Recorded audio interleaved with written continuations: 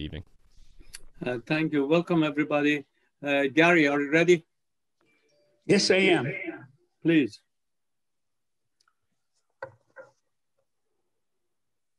O thou kind Lord, this gathering is turning to thee. These hearts are radiant with thy love. These minds and spirits are exhilarated by the message of thy glad tidings. O God, let this American democracy become glorious in spiritual degrees, even as it has aspired to material degrees, and render this just government victorious. Confirm this revered nation to appraise the standard of the oneness of humanity, to promulgate the most great peace, to become thereby most glorious and praiseworthy among all the nations of the world. O God, this American nation is worthy of thy favors and is deserving of thy mercy. Make it precious and near to thee through thy bounty and bestowal.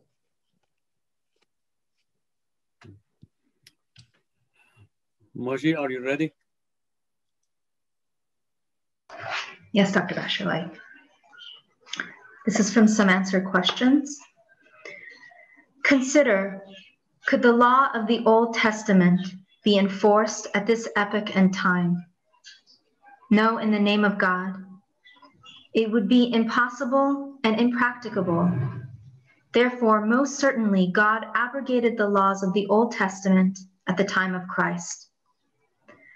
Reflect also that baptism in the days of John the Baptist was used to awaken and admonish the people to repent from all sin and to watch for the appearance of the kingdom of Christ. But at present in Asia, the Catholics and the Orthodox Church plunge newly born children into water mixed with olive oil, and many of them become ill from the shock. At the time of baptism, they struggle and become agitated. In other places, the clergy sprinkle the water of baptism on the forehead, but neither from the first form nor from the second do the children derive any spiritual benefit.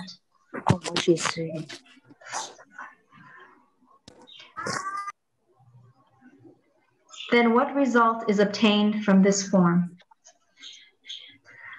Other peoples are amazed and wonder why the infant is plunged into the water, since this is neither the cause of the spiritual awakening of the child, nor of its faith or conversion, but it is only a custom which is followed. In the time of John the Baptist, it was not so. No, at first John used to exhort the people and to guide them to repentance from sin, and to fill them with the desire to await the manifestation of Christ. Whoever received the ablution of baptism and repented of sins in absolute humility and meekness would also purify and cleanse his body from outward impurities.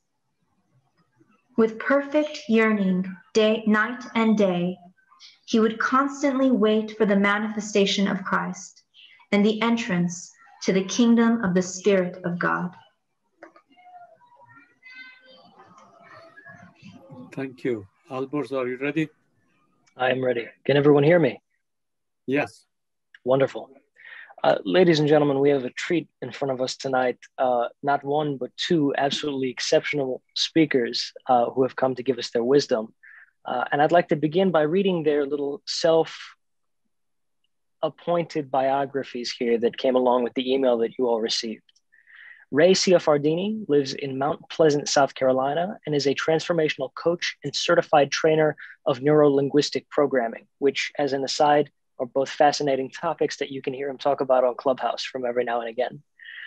He helps people release negative emotional baggage, limiting beliefs, and empowers them to live their best lives.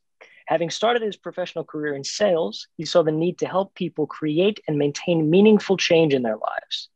Alex Kolodner is a Bahá'í living in Maryland. He serves on the local spiritual assembly of Montgomery County East. He works with individuals with substance use disorder, attained long-lasting recovery, and formerly worked in the foreclosure prevention space for 5 years. He contributes to many firesides and deepenings, often helping the technical portion of the program. He is husband to Carolyn and father to Lena, both of whom he cherishes greatly. Now, if you were paying attention, and I hope you were, you might have noticed that I did not mention where either of these individuals went to seminary, because they didn't. That's a hallmark of these types of talks. These are individuals whose entire lives are dedicated to something absolutely fascinating.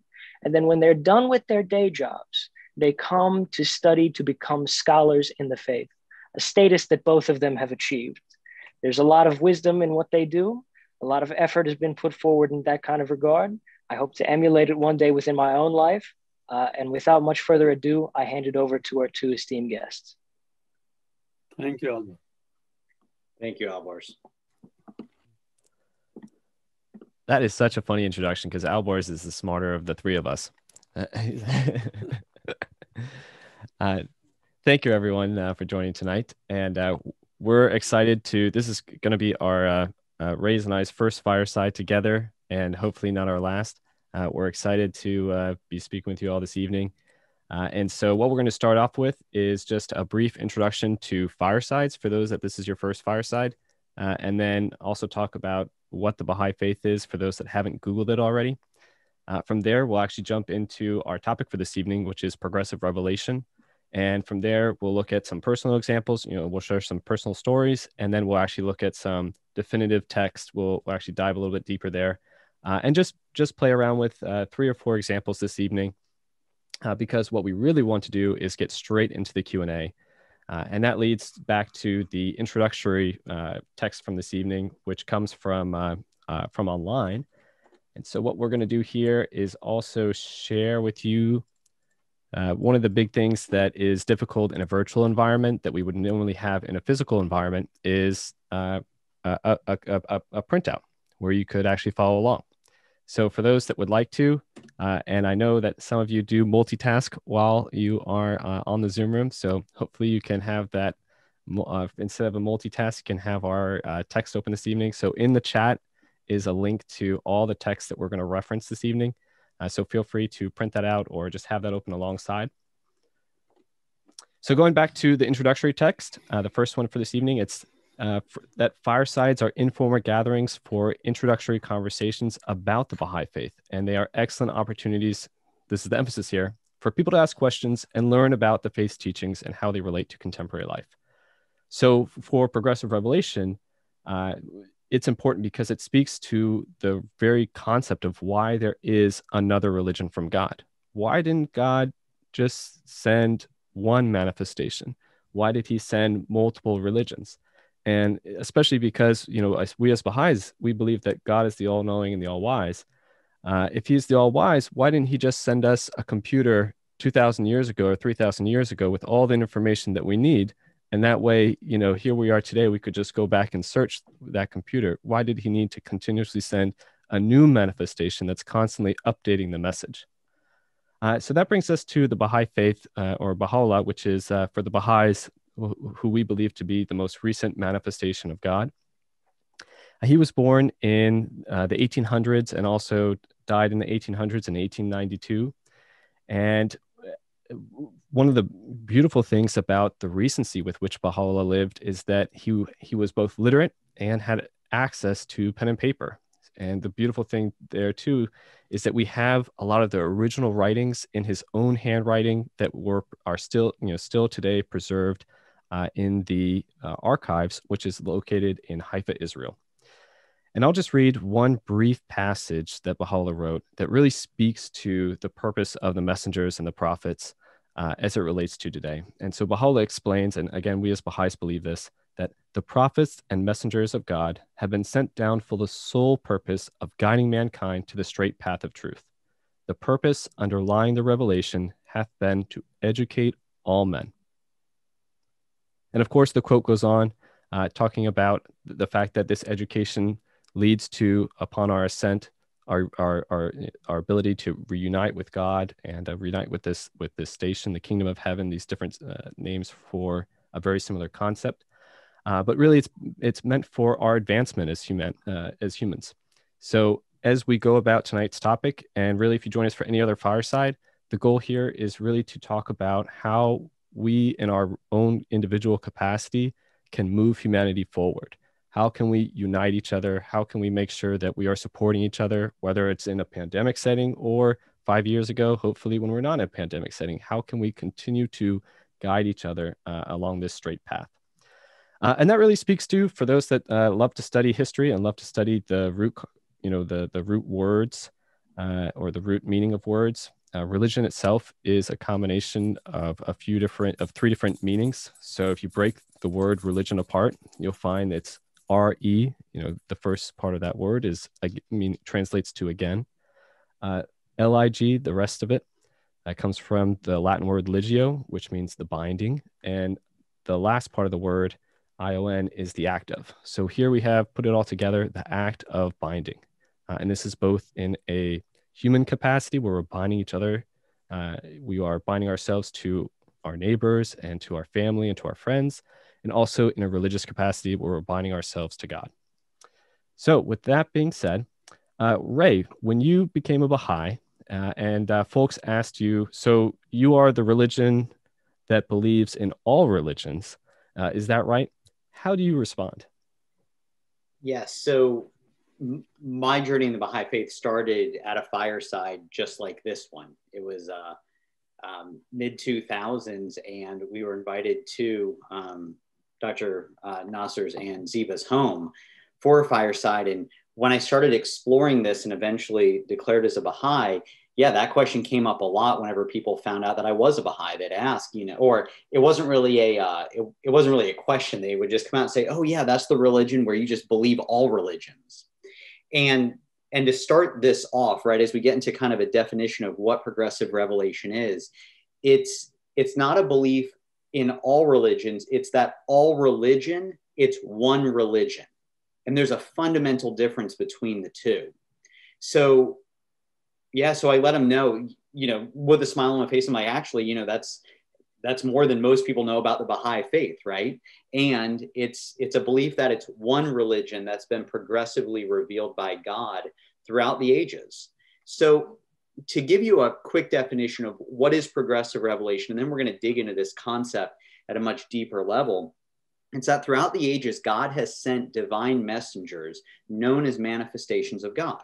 Alex referenced Baha'u'llah being the most recent, and among them, Abraham, Krishna, Zoroaster, Moses, Buddha, Jesus, Muhammad, the Bab, and then again, most recently, Baha'u'llah.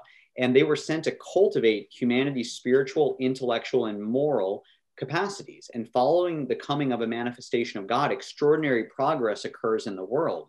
Reaching to the roots of human motivation, his teachings awaken in whole populations' capacities to contribute to the advancement of society. And when we think about what's happened since 1892, or even just the 1800s, when we look at the last 100 years or so, the amazing things that have come about. So with each of these manifestations, it injects a new energy into the world.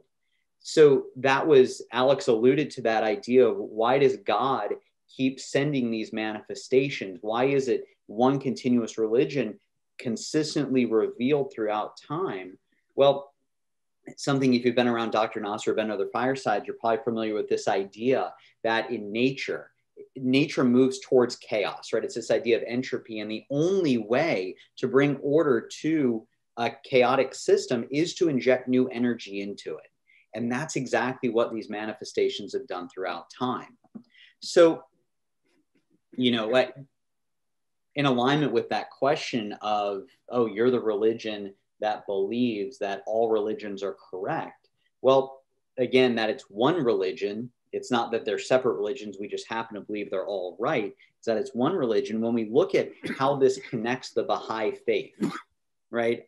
Like Alex said, we're going to get into some specific examples when it comes to laws, but just on the surface, when we look at things like in the time of Abraham, right? Abraham created this idea of the family unit. And then Moses created the tribes. And then Jesus connected the tribes. And then Muhammad created the nations. And then Baha'u'llah is here, or came to unite the world. And the question often comes up, well, isn't that what they all did? And the answer is yes. And that was and that was with respect to what the people could handle at the time, right? So when we look at something like the 10 Commandments, thou shalt not commit adultery, right? Thou shalt not covet thy neighbor's wife. Well, when Jesus eventually came and delivered his message, well, it was thou shalt not think of coveting thy neighbor's wife. Humans moved from this idea of just the doing to the thinking, right? Because that message had to come first for the latter message to make sense. So, and I'd like to explain this concept in the most, in a way that hopefully it can be received by everyone, that the idea that throughout time that one manifestation was greater than another, I'd like to kind of put that to rest tonight through the teachings of the Baha'i faith, that when we look, for example, take elementary school, you may have a 3rd grade teacher and a 4th grade teacher. Well, they could teach the same thing. They went to the same school, they learned the same material. Well, why does a 4th grade teacher teach different material than a 3rd grade teacher? Because they're teaching to the capacity of the student, not what they know. And and that's an important distinction. So when we look at the writings, and this is in the document that Alex shared, it says, know of a certainty that in every dispensation, the light of divine revelation hath been vouchsafed unto men in direct proportion to their spiritual capacity. Consider the sun, how feeble its rays the moment it appeareth above the horizon, how gradually its warmth and potency increase as it approacheth its zenith, enabling meanwhile all created things to adapt themselves to the growing intensity of its light. How steadily it declineth until it reacheth its setting point. Were it all of a sudden to manifest the energies latent within it, it would no doubt cause injury to all created things. In like manner, if the Sun of Truth were suddenly to reveal at the earliest stages of its manifestation the full measure of the potencies which the providence of the Almighty hath bestowed upon it, the earth of human understanding would waste away and be consumed. For men's hearts would neither sustain the intensity of its revelation, nor be able to mirror forth the radiance of its light. Dismayed and overpowered, they would cease to exist.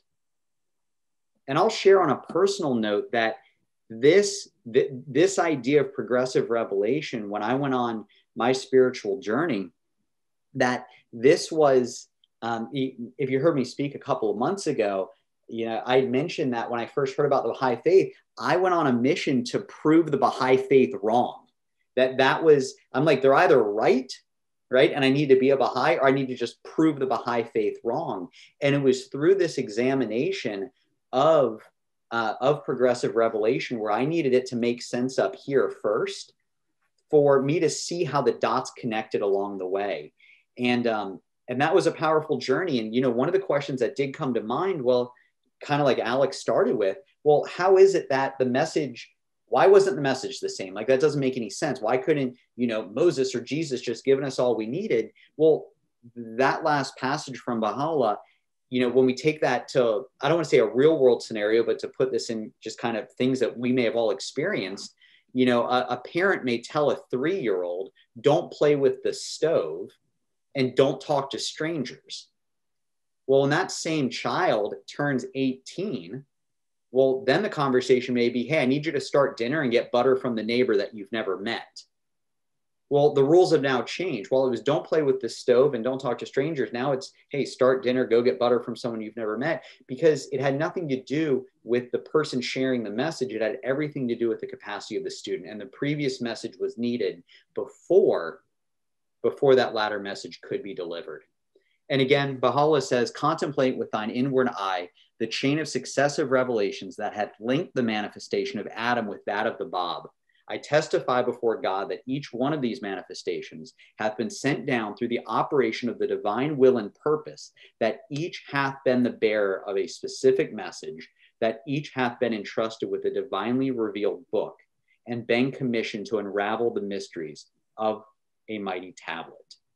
So again, just going back to what Alex had said, why weren't we just given everything 2,000 years ago? Because as people, as a human race, we weren't able to handle it. That the message of world unity wouldn't have made sense when the world didn't really exist, because they didn't have the scope to understand that. So, Alex, any elaboration on that you'd like to share? Yeah, I think I want to go back to one of the things you said, because certainly for those joining us that are new to the faith or just learning about it for the first time, there was a lot of content there. So are you saying that Baha'is believe all the messengers of God not only come from the same God, but are also teaching the same message? Yes. And that's a great question. So, and, you know, I want to recognize that we kind of come from different backgrounds, right? I found the faith, and I think you had mentioned in our discussion prior to this that you were exposed to it from birth, correct? Yep. So I was born into the faith, and my parents are on here. My mom's a Baha'i. She's been a Baha'i longer than I've been alive. So I was born into it. Though my father was Jewish up until just a few years ago. And my grandmother was Christian, and my uncle, who lived with us for quite a while, was atheist. So certainly a lot of influences there. You can imagine having an atheist just ram against every single religious concept during your kind of crucial teen years, telling you, yeah, don't believe any of that. Everything they're trying to tell you is just a lie. It's made up. These people are foolish. But you know, on the flip side of that, having a spiritual connection and having the Baha'i faith provide all the answers to, you know, a lot of the questions that have stumped scholars and philosophers for millennia. And then having all the answers, it's kind of difficult, I should say, and I should be sympathetic to those that are joining us born into the Baha'i faith. You know, I recognize that without going through that journey that Ray had gone through, that I'm very envious of his experience there.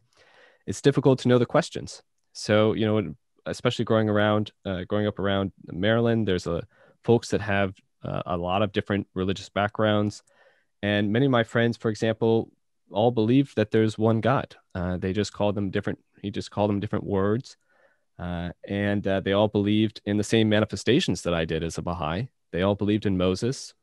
Some believed in Jesus. Some believed in Muhammad and Jesus. Some believed in Jesus and Moses and Abraham. These different combinations depending on what religious background they came from. And it was very easy as a Baha'i, and a little bit, I should say, confusing, because for me, it was easy to say, yeah, I believe in every single manifestation that you guys just mentioned. In fact, I believe in the same God that you guys just mentioned. And if we look at the teachings and if we look at the actual text, they all sound very similar. Sure, they have different names, but that's because they come from different cultures and they have different languages. So, you know, we have different names as a result. But they all sound really much, you know, pretty much like they're talking about the same thing here, guys. And I'm pretty sure we heard them all say that they all wanted to love each other. They wanted you to love your neighbor. And nobody, you know, even if we go as far back as the 10 Commandments, nobody that came after the 10 Commandments were revealed told you to not listen to the 10 Commandments. Those are still valid even to the time of Baha'u'llah. Those timeless teachings remain the same. So definitely coming from a religious, you know, from a Baha'i background, it was very easy to see that though we have different names to our religions, and though we have different cultures in the sense that we have different customs, what direction we pray, how often we pray in a day, what foods we are or are not allowed to eat, if we just put those things aside for a second and look at the core spiritual values, it was easy to see that they came from the same source. They all came from, they all talked about one God. They all talked about one manifestation. They talked about a manifestation to come, and they talked about loving each other and helping each other. Yeah. So, yeah. Oh, please forgive me. Go ahead. Keep going. Sorry. So that what you just shared was, you know, I mentioned how I came about to be a Baha'i, that this idea of progressive revelation was an integral part for me because I needed to see the connections. And eventually what I got to was that, and this is an example in the Baha'i writings, that I saw this, that if we view God as the sun, and we view each of the manifestations as a perfectly clean mirror, well, the frame around those mirrors, it was Abraham was one frame, Moses was another, Jesus, Muhammad, Zoroaster, Buddha, all of these manifestations were just the frames around those perfectly clean mirrors. And what I realized was when you stripped away the mirrors, when you stripped away the names, yes, thank you. When you stripped away the names, then all that was left, when you stripped away the frames, I should say, for this example, it was just the mirror reflecting just that pure light of God. And when I was able to strip away the names and see that the message was consistent, the spiritual truths, right? Like you said, the cultural truths, or the ones that were delivered, when Sabbath was, stuff like that. When I saw that the spiritual truths were the same, I just saw that it came from the same source. So I really appreciate you bringing that up. And that was an integral part, because this image that Alex is sharing on the screen, this is what did it for me, that it wasn't the frame, it was the light being reflected by those individual mirrors. And that was, when we look at our world, and without getting into the specifics of the text, when we look at how God has delivered this message, each of these manifestations have there are two components to them. There's the one where they're all the same, right? That's in the world of God. And then in our world, there are the distinctions made because of our human capacity, right? The name, how they look, that they were these manifestations on earth. And so, yeah, that was this was integral for me. So, because I needed here to connect before here, that's just kind of how it worked. That makes sense. And then everything else kind of followed, but that was huge for me. So I appreciate bringing that up. Of course, it's always interesting to hear the journey of somebody that has had an experience that, I can never have. So I hope that was also beneficial for others that are in a similar spot in their journey, to know that you're not alone. And this is something that many of folks have gone through. So Ray at the beginning had mentioned that a lot of times, and I'm the same way. That's why Ray and I love to work together. It has to click up top before it clicks in the heart. And so part of making things work from an intellectual standpoint is actually checking the word of God and checking what is written, and making sure that, yes, not only has, somebody over here, whoever I'm learning from, told me that the manifestations are teaching the same thing, they're talking about the same subject, but I need to read that for myself. I need to check to make sure that it's not something that they just said and it's hearsay, but I want to see the text itself. So with that being said, Ray, do you think we should take a look at perhaps the golden rule? I think that's a good place to start. Cool. So for those that are following along, I'm going to share it on my screen here, or you can follow if you have the page pulled up, you'll be able to see the same information. So one of the most basic concepts within every single religion is the golden rule. And of course, if you're coming to us from America, I know we are moving on a more international nowadays with the expansion of technology and the benefit of Zoom. But from the American standpoint, we do have a strong Christian background to our society. And so even growing up, the golden rule always came from its Christian roots. With that being said, it didn't start there. And even if we go even further back, even beyond Judaism, we can find examples of the golden rule. But to limit ourselves to just religious sources, on your screen right now are a few passages from different religions, each teaching the same basic concept that we should love one another and that we should engage with our neighbors and be friendly and, of course, not hurt them. So whether or not we go back to whether it be Hinduism or Judaism, which are certainly the earliest here. For Judaism, it's what is hateful to you, do not to your fellow man. This is the entire law, and all the rest is commentary. This joins us from the Talmud, which is a commentary on the Torah. Or from Hinduism, this is the sum of duty. Do not unto others what you would have not have them do unto you. Very similar concepts. totally different cultures. These cultures never interacted with each other, yet foundationally reached the same core values. And then, of course, from Buddhism, you have a very similar message: hurt not unto others in ways you yourself would find hurtful. From Christianity, all things whatsoever ye would that men should do to you, do ye so to them. This is the law and the prophets. Islam, none of you is a believer until he desires for his brother that which he desires for himself. But I do want to call out the Baha'i faith, and though it's a very similar concept, it changes things ever so slightly. So not only in the Baha'i faith is it blessed is he who preferreth his brother before himself. So it's not only somebody saying, yeah, he has to be equal with you, but it's saying this, to engage in the golden rule, to engage with humanity, we want you to actually prefer your brother. That means if you have, if you have 5, let's call them something delicious in Maryland is crab cakes. It's a very, if you're a Marylander, you've had crab cakes. So if you have 5 crab cakes and you're with your friend, it means you give that third crab cake, that if you were splitting them, you give him 3 and you take 2. And for children, this is a very basic concept. It's very easy to teach. I have a young daughter. It's very easy to teach a concept like equality. But then to expand that to the concept of, no, we should give more. We should be generous with our division in order to make sure that those around us benefit more than we do.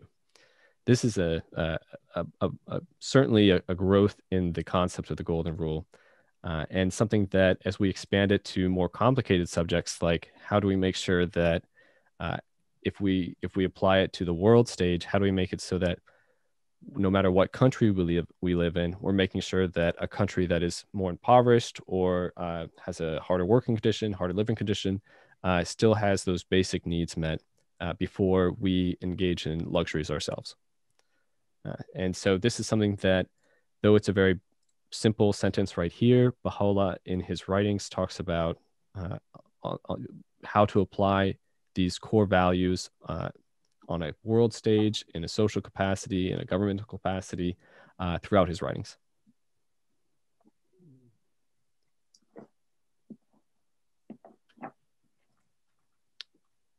Should we look at another way?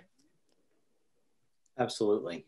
And we'll, and just so if there are any questions, we'll, as we wrap up tonight, we will be going to Q&A. So if there are any other ones that you're kind of thinking of, we'll share a few more examples here, but we're definitely open to having those conversations during Q&A as well. But yeah, I think so. I think that starting with that, I think that's a good entry into some of these other topics. Yep. And this is, just to dovetail with what Ray said, we've got, for those that are with the open, have the link open, these are just a few here, but there is actually books upon books upon books of scholars that have researched this exact same concept, showing that the spiritual concepts and a lot of the even the social laws remain true no matter what religion you're reading or what religion you're studying. And of course, taking us back to the idea of progressive revelation, it makes sense that a religion coming from the same source is going to teach very similar concepts and just make slight adjustments that are relevant to the particular time period, again, related to what foods they eat or what directions they pray or what customs they practice, and in order to just adjust for the time in which they've arrived. Yeah, and Alex, with some of these, I think it's also important to note that throughout time, and I want to be respectful of everyone listening, that anything that we're sharing is an interpretation from a Baha'i point of view. So there will be some things that we may say that is looking at it from a Baha'i perspective, right? That, I know that one thing we had discussed was what each of the messengers said, that there will always, or that they talked about that there would be a next messenger, right? And that some of this, there have been interpretations by individual faiths. So anything that we'll share when it comes to these, it is definitely from a Baha'i perspective. Is that fair? Yep, absolutely. And even more minute there, it's from our interpretation of the Baha'i perspective. Since again, we are just individuals. Yeah. So let's jump to that specific one here. And we have that titled, again, for those that are joining us, who are sharing it yourselves, looking at your own screen. This is the page titled Another Will Come. And you can see here, we just titled it as timeless. Because as Ray said, every religion seems to talk about the fact that there is always going to be another coming. So this is a law that always applies. And even with the Baha'i faith, the Baha'i faith makes no attempt to say that we are the last religion. It's very explicit within the Baha'i faith that there will be another religion, because humanity changes. And to Ray's quote that he provided earlier, it's based upon our capacity at our current time. And so as humanity progresses and as we venture to other planets or other galaxies, certainly our intellectual and spiritual and moral capacity broadens. And therefore we should have a teacher, or we should have a message that is more reflective of our capacity at that time. Very good. So starting with Christianity,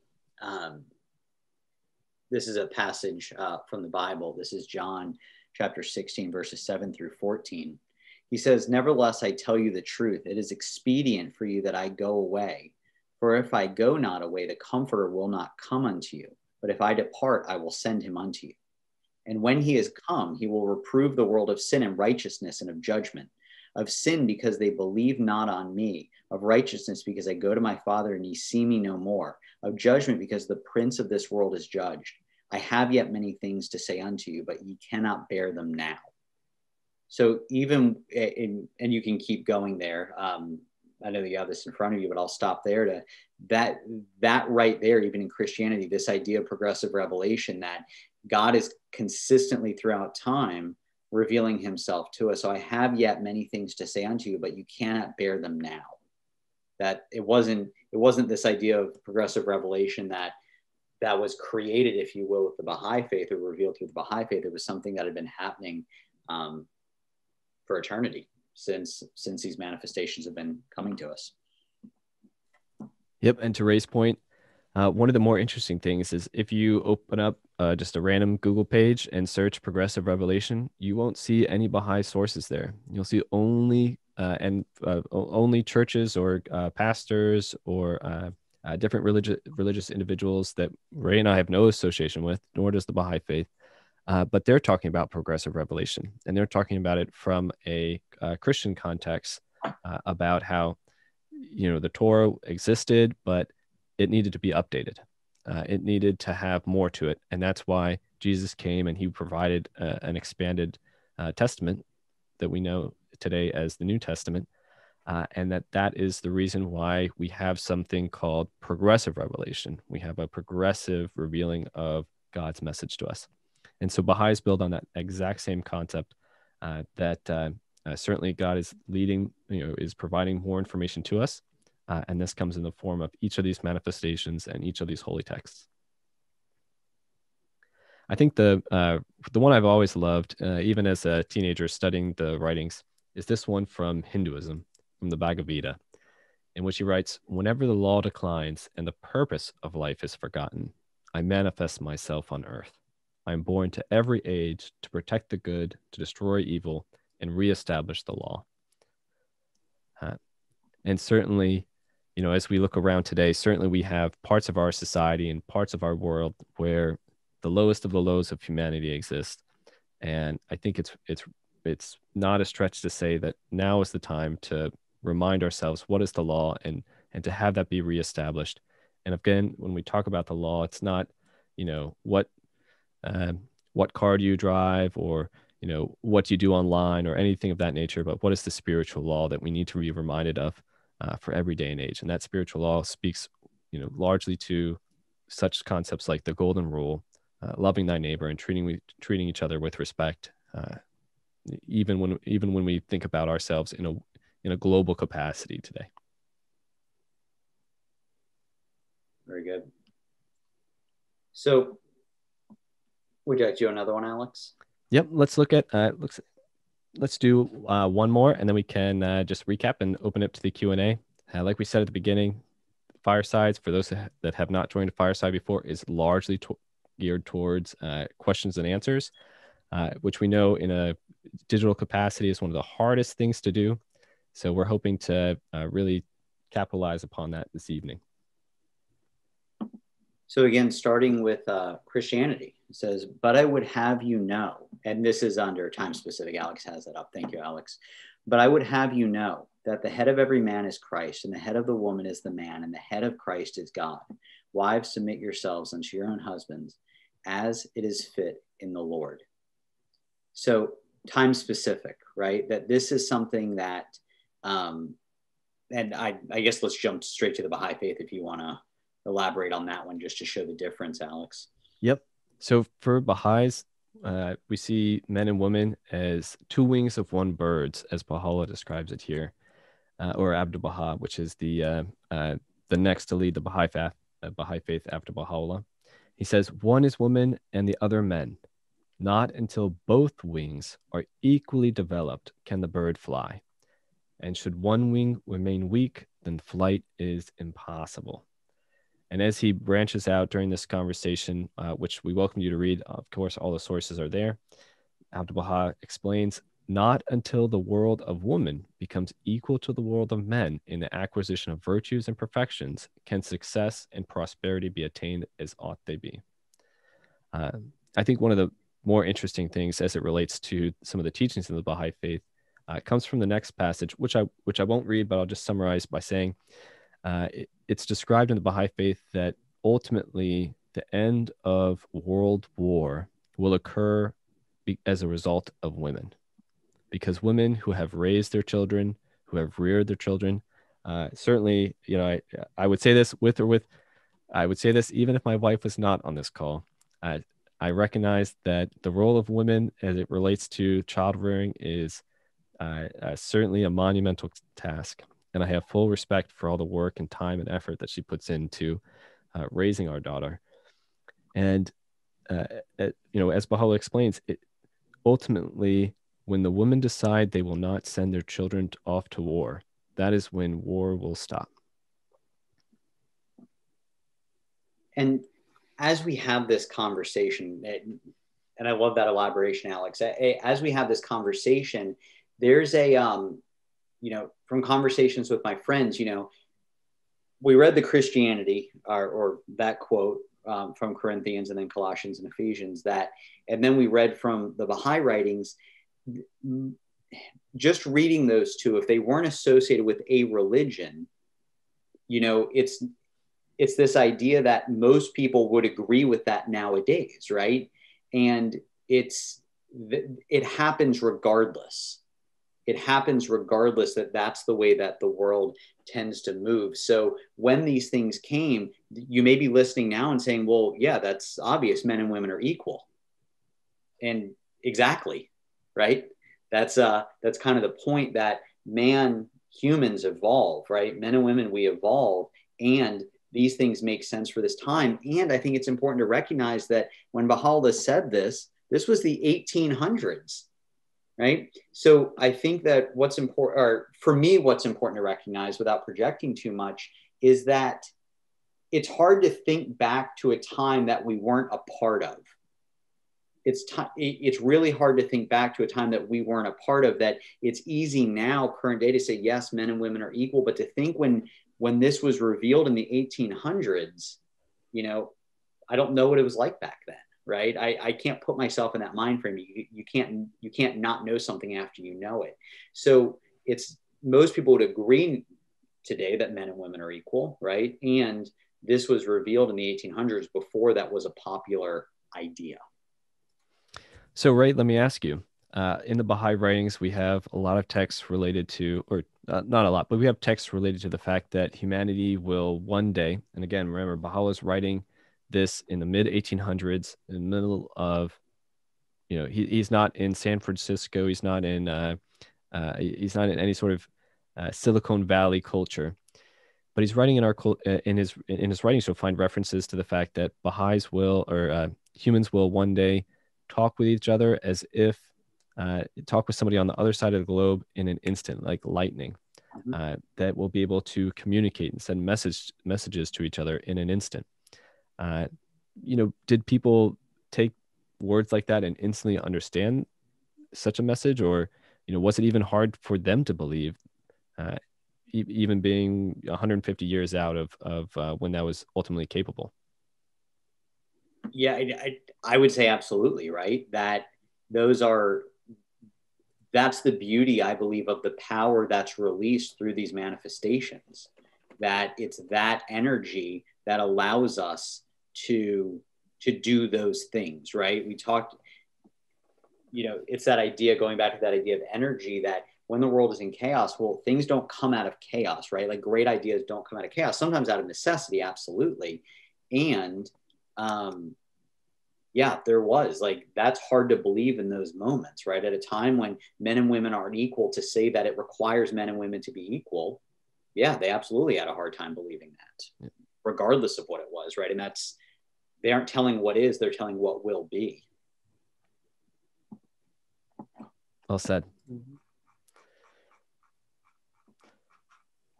Well, I think what we want to do now is I just want to remind you that, again, the Firesides are a time for informal gatherings for introductory conversations about the Baha'i faith. And there are excellent opportunities for people to ask questions and learn about how the faith's teachings relate to contemporary life. So tonight, Ray and I talked about how the Baha'is believe that all the religions come from the same God, that it's not that we are talking about a new religion per se, or that we believe in just taking all the religions and putting them all together and creating something new, but it's this timeless faith that we believe in, that is the same as if you're joining us from a Christian background, or if you're saying it's the same as if you're joining us from a Jewish background or a Muslim background. We all believe in the same God, coming from the same source, teaching the same common message. And so we invite you to learn more about how the Baha'is are involved in all the activities that the Baha'is are involved in today. There's certainly something for everyone, whether it be working with children to talk about spiritual values, or working with female immigrants fighting for their rights on an international stage, to folks making music and movies about common values like loving one's neighbor. There's certainly an activity for everybody, and there's always a way to get involved. Very good. So we will we'll transition now. If you have any questions, you can send them directly to Alex or I. And okay, here we go. Found it interesting. Okay, so this is from Moji. I found it interesting that the term progressive revelation is used in the Christian faith to denote a somewhat similar concept, yet limited to the Bible. Do we know when this phrase was first used by the Christian community? Is this a more recent usage of the phrase? Is it widely used by Christians?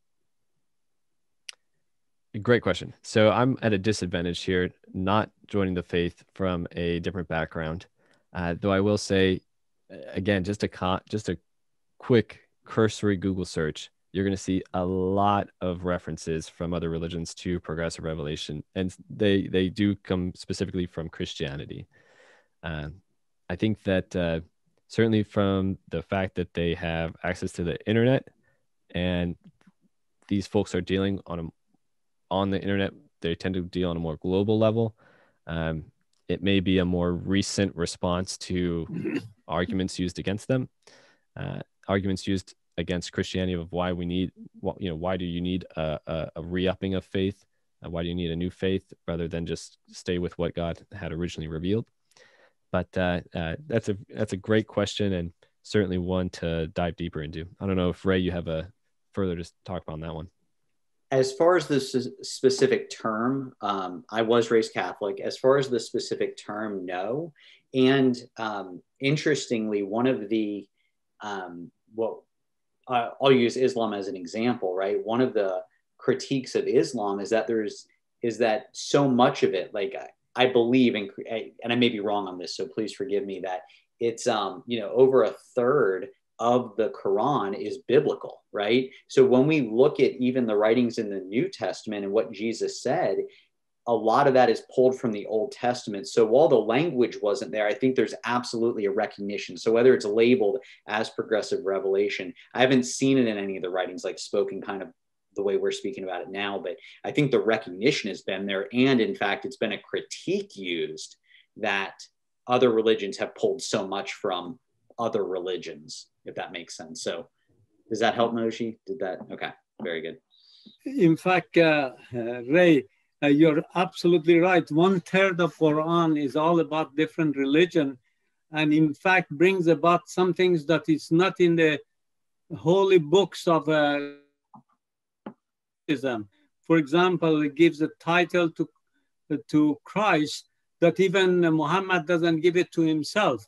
He said the Spirit of God, the Word of God, all kinds of appellation that is really amazing, and gives the history of that, builds on that Islam is built on all these previous religions. So you're absolutely right. The word speaks for itself, but we have to look and read. This is a time now that we have to read our presentation. I love both of you for this very, very beautiful, lucid, really, presentation that made it so easy for us to understand that how we can build on this. And one religion really has been elaborated over and over and over. And to that point, I guess a little bit more about my story and then we'll get to the questions. That personally, when I went on that journey of reading the primary texts of the world's religions, that the dots that were connected, that in and of itself for me was evidence. Because when I could read the Old Testament, the New Testament, the Quran, the Bhagavad Gita, like all of these texts, to believe that without hyperlinking, without the use of some phenomenal tool to make that many connections through that dense of writings over such a long period of time, I just couldn't wrap my head around how any human could pull that off. Because of how it was unbelievable once I read those. And this was after I declared to be a Baha'i, so I was reading it from that perspective, but there was just so much connected that I couldn't read it and be like, there's no way this makes sense. It just clicked for me, right? And there's more to the story than that, but just reading all of those texts, it was, so much was there that was connected. And like Alex said, they're from different cultures, different time periods. Without the technology we have now, I can't wrap my head around how that would have been possible. Well, and in some ways, I always go back to the Bible, because everything that we're talking about today has always been written there. You can always find the source. And I'm thinking about the last passage of Daniel, in which God is communicating with Daniel, and he says essentially, the book has been sealed until the time of the end. And at the time of the end, I'm summarizing here, the time of the end, the book will be unsealed. And so for Baha'is, this time of the end is the coming of the next manifestation. And that arrived with Baha'u'llah, who was able to, talk about all these different concepts, explain the mysteries of the prophecies, explain the mysteries of the teachings, and do so in a way that it's like when you learn 2 + 2 = 4. It just makes sense. You can prove it 10 different ways, but at the end of the day, it becomes such a simple concept that it's part of your everyday life. So, growing up again in the Baha'i faith and hearing that all these religions come from the same God and they're all teaching the same thing and certainly have different backgrounds, it just makes sense. It starts to click. And then when you see and you read the text and you start to see the parallels, it's like a tightly woven fabric that as you trace each thread, you see how intertwined it is in the religion next to it.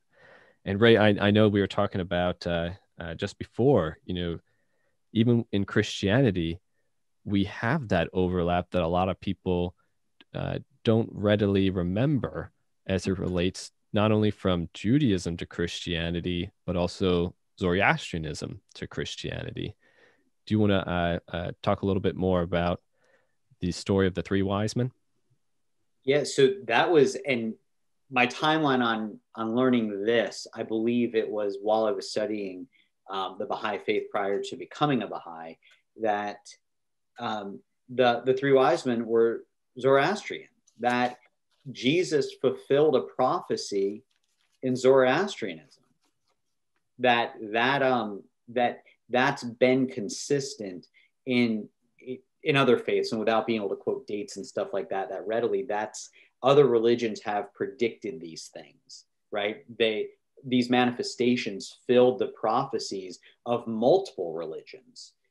Jesus didn't just come for the Jewish people; he came for the world, and that was a fulfillment of other prophecies. So that was, again,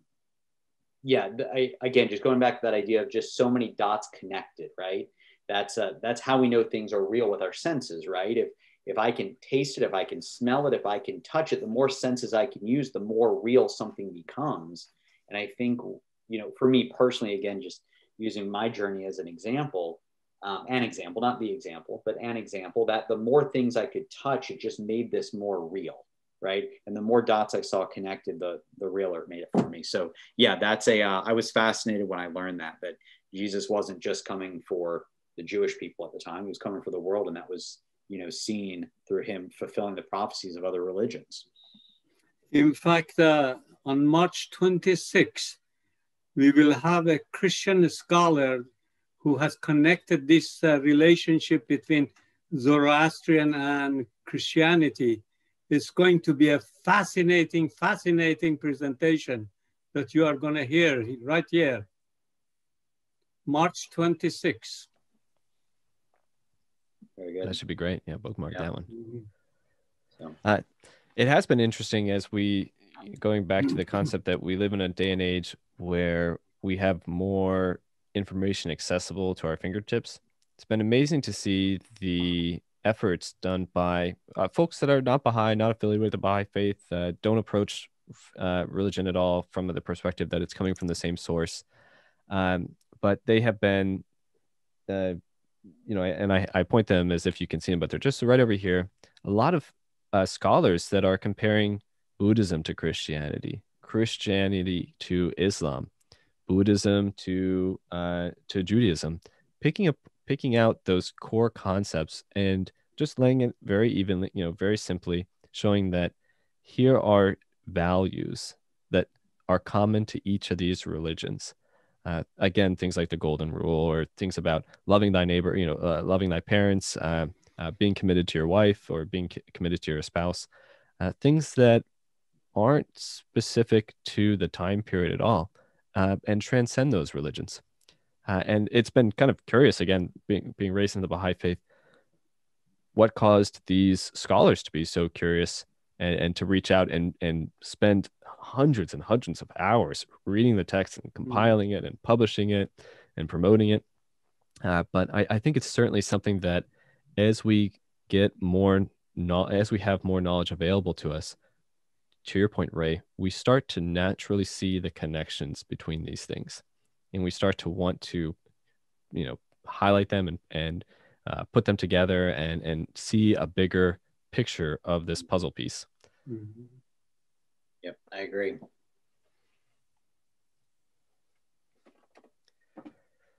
All right, so our looks like we are just about out of time for this evening. Are there any other questions for this? Yeah, Gary just came in. Would you discuss a little about world versus regional manifestations and world versus regional religions? Yeah, I'd be happy to share a thought, and Alex, if there's anything you want to add. So in the Quran, Muhammad talks about how there have been thousands of manifestations, that God has been revealing himself to us through manifestations throughout time. And I don't have the language to wrap around this, so this may not come out perfectly or even appropriately, that we know about the big world religions, right? But anytime there's been a civilization, that there have been these messengers delivered to them. And, some obviously we don't know about all of the thousands, throughout time. So throughout time, God has been consistently with us and revealing a message to people in a way that made sense to them, if you will. So there have absolutely been world and regional manifestations, and the ideas in some of these. I'll use that terminology, that idea of like a regional religion, right? Well, things were delivered at a time that made sense to those people, right? Like the idea of reincarnation. Well, that made sense. If you're bad, you're going to come back as an animal you don't like, right? And that's I'm oversimplifying that concept, but those things were adjusted based on those people. So without knowing specifically what those regional religions were throughout history, all of those messages, I would assume, and this is my own interpretation, that those regional messages were specific to those people, just like all the ones that we know about were specific to the time and the coming age. So I hope that's a fair response to that. But Alex, if you want to elaborate on that. Alex, if you don't mind, Hajar, is Dr. Tawfiq there? Does he wants to comment anything? Does he wants to share anything with us?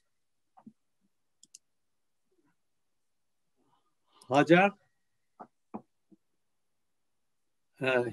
She's muted, you know, Alex. Yep.